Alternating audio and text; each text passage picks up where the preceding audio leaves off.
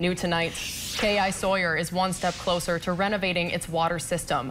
The Marquette County Board of Commissioners approved a bid from Smith Construction, Inc. to do the project for under $5.5 million, The KI Sawyer Water Department plans to make significant improvements to its water system. That includes refurbishing its water tower, adding backup power generators to wells, and replacing the water main and some water meters.